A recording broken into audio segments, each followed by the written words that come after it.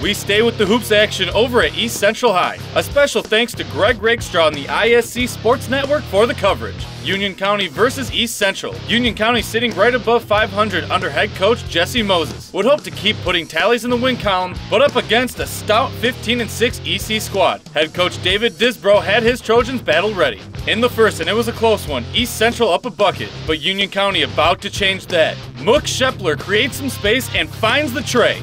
Union up a digit. Seconds before the break, EC fighting down low. Luke Collinsworth with the reverse sends the Trojans leading by 1 at the end of the first. A back-and-forth affair, Union County Patriots making the minutes count. A no-look pass from Ken Sanford to Tyler Osborne, and the Patriots were playing big in the second.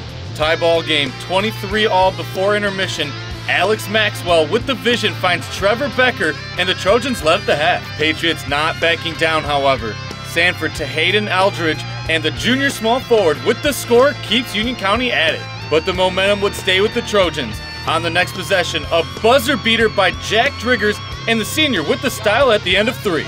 East Central will be too much tonight. Maxwell up to Becker for the lob. Trojans get the bucket and hold on to the lead as East Central defeats Union County 48-38 the final score.